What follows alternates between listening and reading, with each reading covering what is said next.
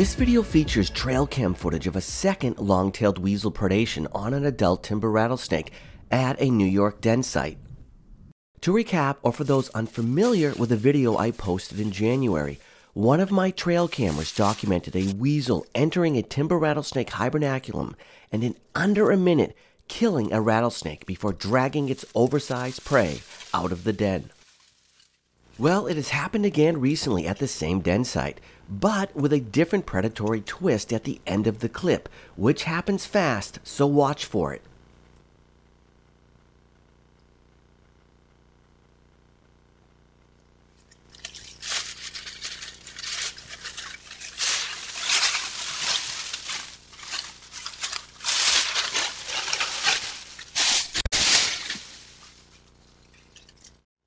Okay, now with commentary. First, the weasel enters the den crevice, and despite it being February and cold, the mustelid doesn't need to go overly deep into the den to encounter an adult brumating rattlesnake. Although it is possible the snake was further back in this structure initially, and the weasel had dragged it closer to the surface before this footage was captured. Either way, the rattlesnake is rendered defenseless in its chilled, lethargic state, and the weasel easily dispatches the reptile before dragging it out of the den. But before it has fully exited the small cave structure, another weasel, which must have been at the threshold of the upper den entrance, narrowly escapes becoming prey for a barred owl. I have determined that we are dealing with at least 3 different weasels, the 2 captured in the same recording, and one that has turned white for the winter.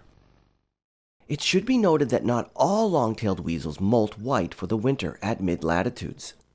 If you recall from the first predation back in November, that weasel was white, the second was brown on top, so we are dealing with at least 2 different weasels preying upon rattlesnakes at this den site. As some of you are aware, I am passionate about timber rattlesnakes, and such predation is unsettling to watch, especially while editing when I have to view it repeatedly in detail. But thus is the natural world, and I hope such trail cam footage gives us more insight into the life history complexities of this iconic animal.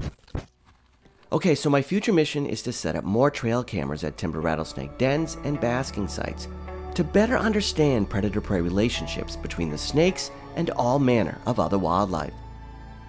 Subscribing to my channel can go a long way helping me, well, at least replace damaged trail cameras so I can continue to share any noteworthy footage captured.